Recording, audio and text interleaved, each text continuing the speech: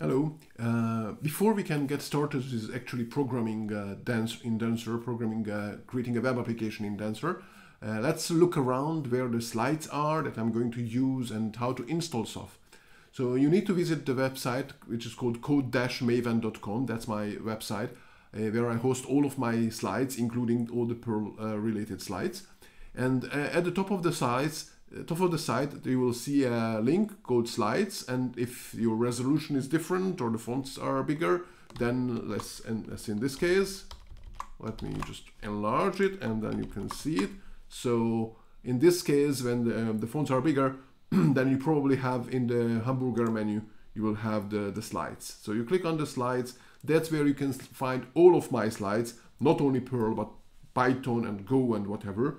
And you could go into the Perl programming slides, but actually there is a separate section just for Dancer to make it easier to find. So you search for the word Dancer and then you will find it, and then that's how you get to the slides that I'm going to use. In addition to the slides, I'm also going to use a couple of live coding sessions, but I like to keep all of my examples on as slides as well. It's gonna be easier for you than to copy paste stuff or just to follow along the video.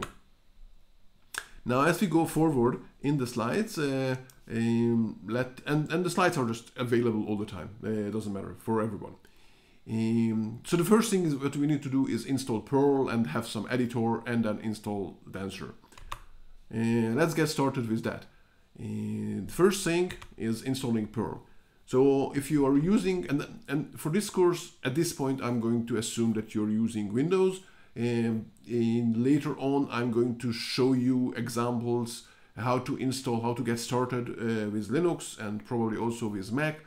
The setup is slightly different, of course, there, but the code basically is the same. So that's not different. And only the environment is slightly different. On Windows, I'm going to show right now Strawberry Perl. There's also Active Perl that you can try to use. I might create a separate video using Active Perl as well. So you visit the website, and again, that's good idea if you follow the slides, because then you have the link to the website. But if you don't, it's just called strawberryperl.com, where the Perl distribution, this is the community edition of the Perl Perl distribution for Windows. And here you can grab the MSI installer. Probably you will pick one, the 64-bit version, because that's most people have on their computer. You can also get the zip version, but let's just go with the MSI version. And then once you download it, you start it, you install it, so you click through, or you accept all the defaults, and that's fine. And once you are done, you can actually check whether you have installed Perl correctly. So for that, I'll start the Windows PowerShell. You can also start the CMD, and then I can type in Perl and -v lowercase. And that will show you, it will show me on the command line that I have Perl version 5.32 installed. If you're watching this video later, you might have a newer version of Perl, maybe even Perl 7, but that should be fine for this course. And if you have a slightly older version, 5.30 or 5.20, doesn't really matter. The core of the course doesn't change with these versions. Probably it's better to upgrade your Perl anyway. So that's how you verify that you have managed to install Perl. Then the next thing that you need to do, actually I think there is also something called the Perl command line, which as I understand is just basically opening the CMD, and then here you can also type in Perl lowercase v and get the same information. Actually, if you type in capital V, then you will get a lot more information about Perl that you're probably not interested in at this point. Okay, so let's get back to the slides. The next thing is that to pick some kind of an editor. Here I would say use any editor you would like, whatever you are familiar with. Okay, so you can use Notepad++. That's actually linked here because I like Notepad++ for in general editing for everything. And lately Visual Studio Code is also, that's Microsoft Visual Studio Code, which is also a free IDE. It's very popular among all kind of programmers. I'm not sure how many Perl programmers use it or what kind of other editors Perl programmers use these days, on Windows, for example. But that's definitely something that you can try. So here again, you can visit Visual Studio Code, and I trust you will find the download link. I mean, that's quite obvious. Download it and then install it. On the Notepad++, let me just get back here. On Notepad++, it's slightly less obvious in case that's what you're picking. You can have the download link, and then you have all the versions here. So you pick the most recent one probably, and then you will have a click for some reason it offers me 32-bit by default. So probably you will want to scroll down and get the 64-bit version. And most people will pick probably the installer. So this is it's an exe file as I see, and then you run it, and there too you basically accept all the defaults, and that's how you install the editor. I've personally installed Visual Studio Code, so I think I already installed it. Yes, it's already installed, and it's here. Okay, so what else do we need? One more thing, yeah, the slides and the examples. So as we go forward, let me just quick jump ahead a little bit. So here there's going to be an example, and there are lots of examples in the slides. And above each example, you will find a link, a file name, which is actually the file that contains this source code. So the slides are created. I have some markdown text. Actually, it's Markwa or something like this. And examples separately. And why is it interesting to you? Because if you click on this link, then you will get to the actual source code of that file in GitHub. All of my slides, or the source of all of my slides, all of my examples are on GitHub. So you can fork it, you can send me patches, you can do whatever you like with the examples, but especially instead of copy pasting from the slide, okay, which might have some copy paste issues. I encountered several times where the quotation marks were copied incorrectly and so on, or white spaces were incorrectly copied, and then Perl didn't like that. All kind of various strange characters enter there. So you might want to get here and then click on row, and that's where you get so from here you actually get just the text of the files, or alternatively you might want to download all of that, or all of the files. So back to the link where I had it. So in the slides, one of the first slide is a link to all these pages. So this is the root of the GitHub project where I host all of my slides. And from here you can then, if you have Git installed also, then you can clone it using this URL, or you can click on the link and download the zip file. And that's what I did. And actually for here, let me show you. So I open the File Explorer, if I manage to do that. Yes, and downloads. So here are all my downloads, and this is the zip file that I've downloaded, okay, from GitHub. And I mean, you can click on it and then you sort of enter it, but that's just Windows. It takes a lot of time. It's just Windows showing you what the content is, which is not what we want here. What we would like here is to extract this file, and that's some people fall in this trap, and that's why I'm showing it here. So I right-clicked on this icon and then say extract all, and then it will offer you to extract in your home directory. Now for me, for example, my name is here. I don't know how well it can be seen because the fonts are a little bit small here on Windows.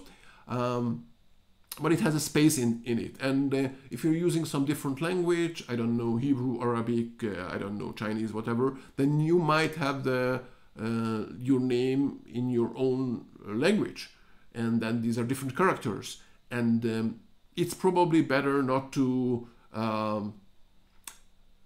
encounter issues that are related to these various things. Most programming environments don't really like spaces and these non-Latin characters, especially in file names. So what I would suggest is that, well, let me cancel this for a second now. That first you create a directory where you're going to host all of your projects, all of your files. And for now, because my username has a space in it, I don't want to be in the desktop environment or downloads or anywhere like that. So instead of that, I open I type in C colon. It will show me what's in the C directory, in the root of my file system. And here I'm going to create a new folder, and let's call it work, or yeah, let's just let's call it course, okay? And then inside this course, I'm going to open the zip file. So everything is going to be in this directory. So I go back to the downloads directory, right click on the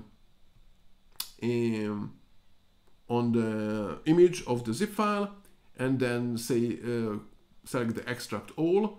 And here I'll look for the directory so I can browse with it. And then here I can again type in C colon, and then here I can select the course, and so this is the I select the folder. Actually, I think I need to select, I don't know, probably that's enough, and then I can select it and say extract. Okay, maybe I'll need to select a separate subdirectory, I'm not sure. Anyway, now this is extracting. So while it's doing its job, I don't really care. I mean, it's just do it. Let me go back to the one of the windows that we have opened. So this is the one of the windows, and then I can type in, and let me also enlarge the font. You know what?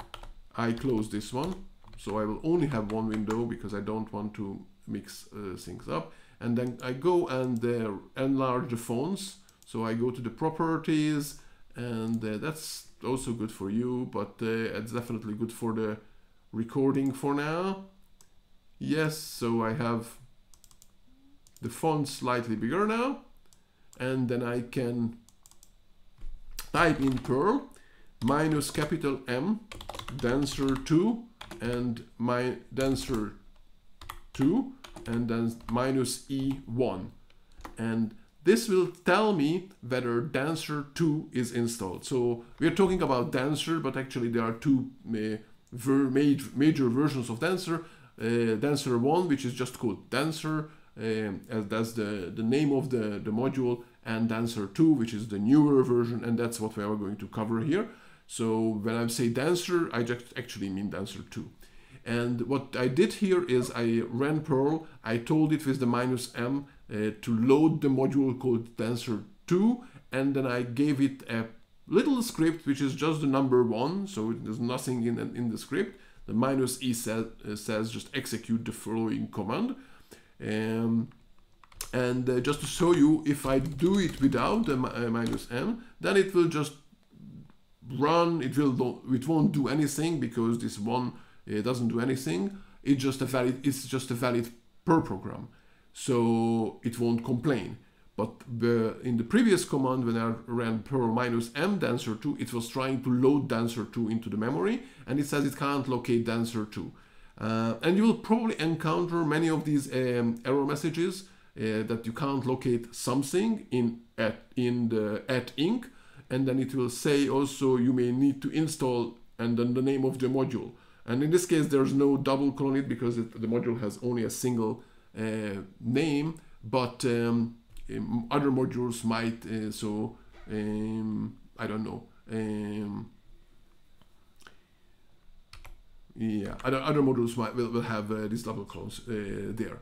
So this means that you will have to install Dancer2. So let me go to the slides back, and there we're going to install Dancer. So the next slide is installing Dancer, and here you have what you have here is that you need to use cpan-m. Actually, because you're using Strawberry Perl, because I'm using Strawberry Perl in this examples, cpan-m, which is the cpan client, the more advanced, let's say, or newer cpan client, is already installed. So I don't need to install it. As you can see, this is what it's usually Linux and Mac people will have to use it. So I'll just go ahead and say type in cpan-m Dancer2, and that's what I'm going to do. Cpan-m Dancer2, and this will go ahead and download download the Dancer2 from cpan. Cpan is the repository where you can find all of the modules, the Perl modules, and it will go and install Dancer on my system. Now let me just check on, okay, so you can see it takes a lot of time to unzip that file, so don't worry if it will take a long time. That's what's going on. It has, I don't know, a couple of minutes already. And also the installation of Dancer. So let me just explain what's going on here in the meantime. cpan-m goes to this website called cpan, downloads Dancer2, and then opens the package and tries to install it. And it encounters that Dancer2 is actually depends on various dependencies, other packages. So it goes out and then tries to install those packages. And it happens recursively. So it might take quite a lot of time till you get installed everything. And not only that, it has to recursively install all of these extra modules, but every time when you're installing a Perl module, Perl actually runs all the unit tests that come with the module. In other languages, it doesn't really happen. And it has advantages and disadvantages, of course. The big disadvantage is what you see is that it takes a lot of time, a lot more time to install stuff. The big advantage is that this actually checks whether the current version of Dancer2 that you're installing works well with your current Perl, with all the stuff that you have already installed on this Perl on your operating system. So by the time you installed, you know that you have a reasonably good chance that everything will work fine. If something fails during the tests, you can actually tell cpan-m to install stuff without running the test, or install them even if the tests failed. But then something might be broken. Okay, obviously test failed. So when you're going to develop things, something might be broken, and then you won't know if the problem is in your code or something that was there already. That's one thing. So I'm not sure that I would recommend that, especially if you're a beginner in Perl or in general. And the other thing is that what I would really recommend is to find that error message and then report it to the right channels, to the bug checking system of the specific modules, and so on. Now I'm not going to wait for this. I'm going to stop this video now, and in the next video we're going to check out what happened with the installation and how can we go on with the development of our Dancer application. So goodbye for now.